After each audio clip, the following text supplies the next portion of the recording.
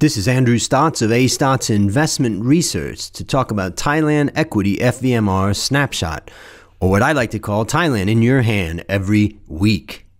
Remember that FVMR stands for Fundamentals, Valuation, Momentum, and Risk, and is the way that I look at markets and stock selection. So let's start with fundamentals and look at where Thailand is. First, Thailand's ROE is slightly above the world's. We can see that healthcare, infotech, and telecom are all delivering high ROEs. And on a dividend payout ratio, we can see Thailand is slightly higher than the world's average, and that the telecom sector, of course, massively profitable, pays out the most. If we continue on and look at valuation for Thailand right now, Thailand is trading below the world on a PE and price-to-book basis, but just by a little bit. Materials and financials are cheapest on PE, while industrials are more expensive, much more. Energy is still pressured and trades at 1.1 times price to book, and healthcare is trading at expensive 7 times price to book. The telecom sector and consumer discretionary are also pretty expensive, but healthcare remains the most expensive right now. If we look at momentum, well, earnings momentum, EPS in Thailand is expected to grow faster than the world, but around the same level in 2017. So right now it's about 8% our analyst forecasts for Thailand for 2016. If we look at some of the sectors here, we can see very high expectation in consumer staples and also in utilities.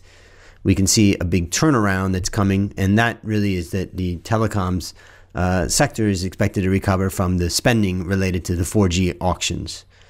Now, if we look at price momentum, we can see that we had in Thailand, there was strong one-year performance in consumer discretionary and industrials and infotech in the past 3 months.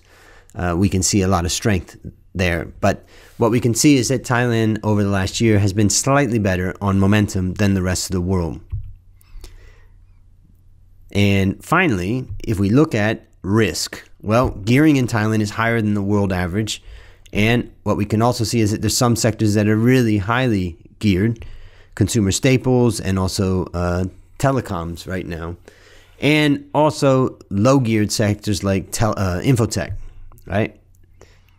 And finally, if we look at volatility, what we can see is that volatility is slightly below the world average. Of course, Thailand is a country average at 10.7. World average is all countries. So therefore, you would expect that it would be lower, but you would expect to be lower in the world.